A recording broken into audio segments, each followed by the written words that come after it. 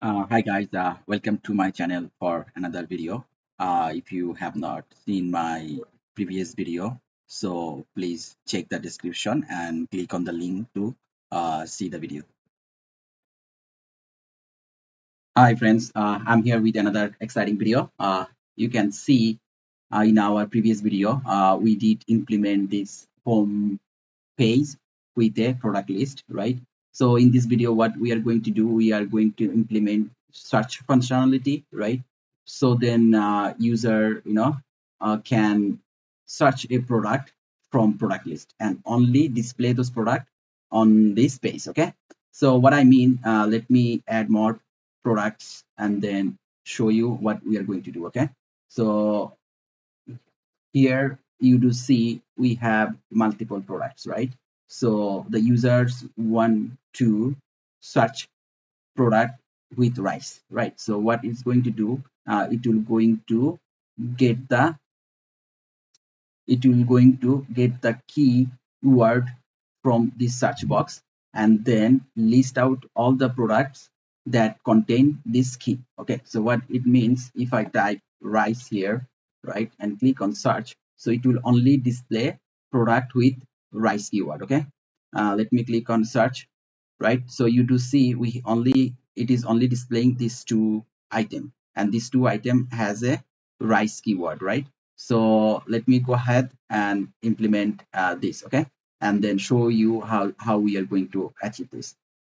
So let's go ahead, open our Visual Studio, click on stop, right? So what we need here, we need a keyword from user, right? And then we use this keyword to load the product and send this product to our view page. Okay, so here I'm gonna type string search by name. Okay, and I'll put it as null. It can accept null, right? And in our home page view model, we need to have a properties. I'll put these properties as a string.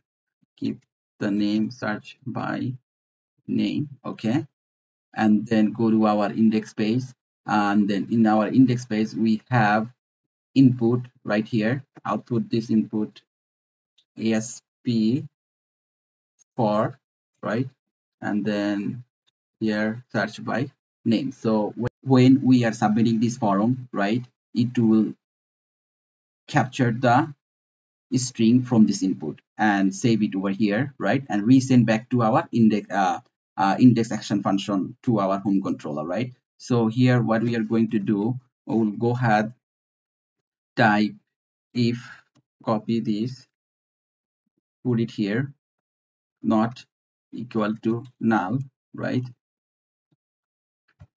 And if it is not equal to null, what we're going to do, copy this line here on the top. Okay, and then I'll copy this as well here, right?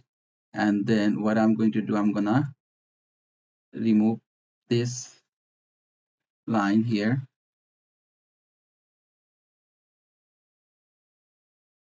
Going to type here db dot products dot where product name goes to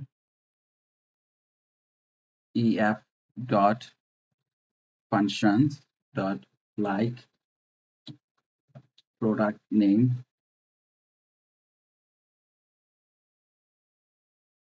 comma, I'll put dollar sign here, double quote, I'll put percentage sign here, and then bracket, and then the name that we are receiving from user, put it over here, right?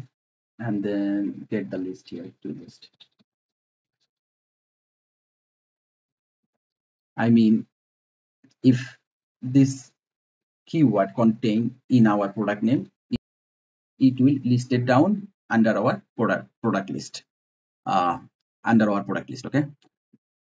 So what this line is doing, this line is getting all the product, right, that contain this name. All right, and then if this is null, I'll put else condition here.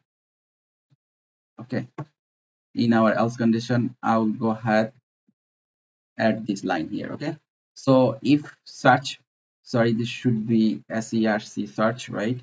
Change everywhere, copy, change everywhere, right? So what we have done here, we are getting the string from user and checking if that string is null, it's null or not. If it is null, it will go here. If it is not null, it will go there, right? And then listed out the product which contain this keyword. Okay, and then send to our view again. So let me go ahead, run this. So here I only have two product, right? Let me add one more product here. So I'll go ahead, create a product. I'll put this product name is price this. Okay, select the category fish. I'll put from the picture, right? I'll choose picture from here. As we know, we can upload multiple picture. Okay, click open. We add 5 files here. Put the price 3.99, quantity 10. Click on create, and we do see our product got added over here, right? You can also see the list of the picture that we added for this product. Let's go back to our list, go back to our home page. Here we will search a item with fish. Okay, so since we only have one item, right, it will only show over here. Click on search. Now you do see only Hilsha fish is loaded. Okay, let's say if there is no item, right, and then click on now, you see it's showing now. So now it will show all the products from here. Okay, um, if you have not seen my previous video for this home page, you can go ahead and please view my previous tutorial, and then you will easily understand how I did build this home page, and then also build this search functionality. Thank you. See you in the next video. Thank you for watching the video. See you in the next tutorial. Please do share, like, and subscribe the channel. Thank you. Bye.